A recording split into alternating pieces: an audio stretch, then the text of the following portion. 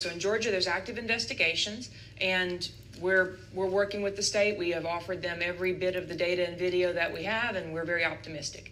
Before we move on, sure. So the last I heard in Georgia is that they subpoenaed more information from you. So is there any developments in that front? They haven't gotten any information from us at all, to our great chagrin, but they have now subpoenaed information, and we're hopeful that this is the appropriate path to provide it. So we're excited that we're moving forward on those fronts.